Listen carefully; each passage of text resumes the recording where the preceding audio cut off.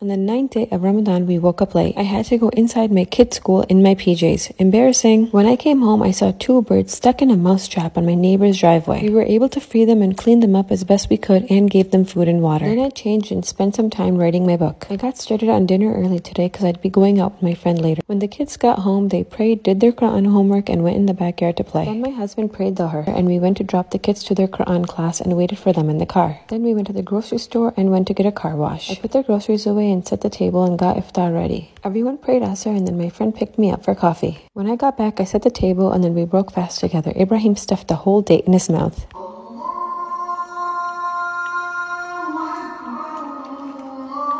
We enjoyed the food and then cleared the table together. My family went to pray Maghrib while I finished cleaning the kitchen. Then we all relaxed and then prayed Isha.